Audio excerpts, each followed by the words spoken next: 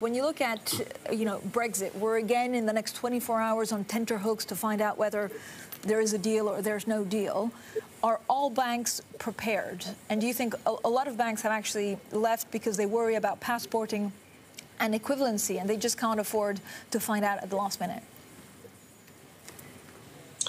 Yeah, I think banks are as prepared as they can be. What is very disappointing to us is that when you hear the noises coming out of the negotiations, they mainly have a sort of fishy smell to them, or indeed they're about state aid, which is not particularly relevant to us.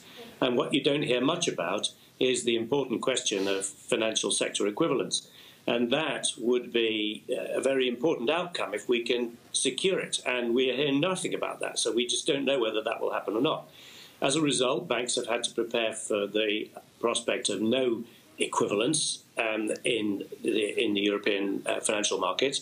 And so we have a subsidiary in the Netherlands through which we can do our business. It's not as convenient as doing it through London, but we are ready for that. So many people have prepared for it.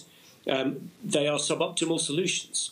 And over time, they will produce a drift of business into other European centres from London if we haven't got equivalence in these on the big directives, the Market in Financial Instruments Directive, etc. And so it's very disappointing to us that we are hearing nothing, and it doesn't seem as though much negotiating effort is being put into that question, which, with nothing against fishermen, and I eat a lot of fish, but nonetheless, the financial sector is a larger share of the economy than is the fishing sector, and yet we hear nothing.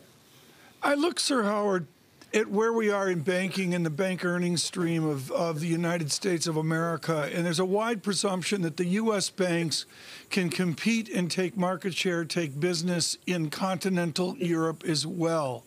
Can the United Kingdom banks do the same thing? Are you guys in a position to be like the American banks and really compete for business on the continent?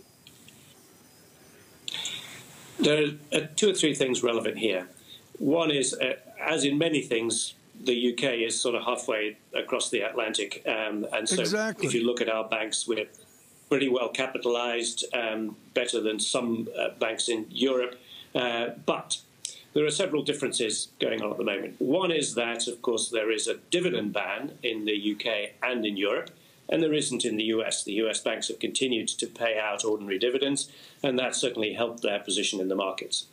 The second thing is that we in the UK have a handicap as a result of the ring-fencing legislation, which requires us to separate our investment banking operations from our retail and commercial banking operations, and imposes a cost of capital penalty on those investment banking operations.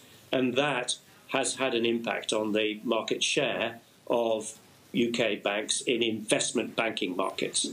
And so what you have seen is that US banks have been relentlessly increasing their share of the investment banking wallet in Europe at the expense of some continental European banks who've been perhaps short of capital to deploy in that area, and at the expense of UK banks who have had the ring-fencing penalty. And I think those have been the big drivers of the changes in market share.